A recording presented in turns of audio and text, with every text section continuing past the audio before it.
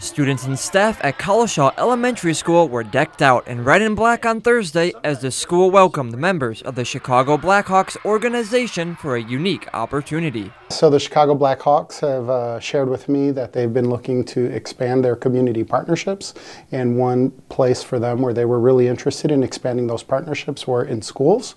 They want to really kind of give back and show their appreciation for staff and students. And so they began to research schools in the Chicagoland area that they would potentially want to partner with.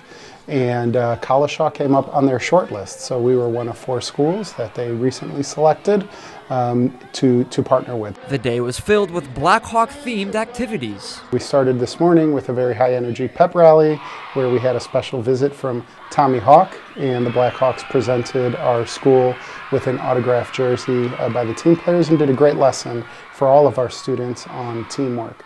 We'll be running a hockey clinic all day, 25-minute opportunity for each student to learn about the sport of hockey and have an opportunity to play with the sticks and with their peers in the gym. For some of the students, this was their first time ever getting the chance to play the sport. I've never played hockey before, but I think this would be like a good time to learn how to play hockey.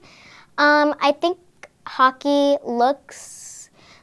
probably looks easy, but probably is hard once you're playing it. Blackhawks representatives did a read-aloud for the kindergarten through 2nd grade classrooms. The school also held a contest in which each grade level decorated the hallways in Blackhawks fashion.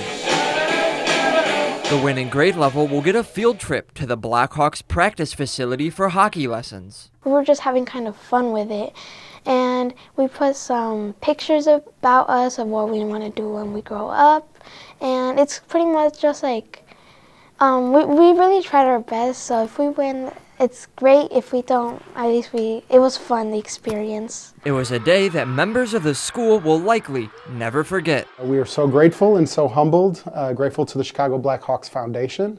Go Koalas and go Hawks. I just want to say, go Blackhawks. Go Hawks! For Naperville News 17, I'm Anthony Yench.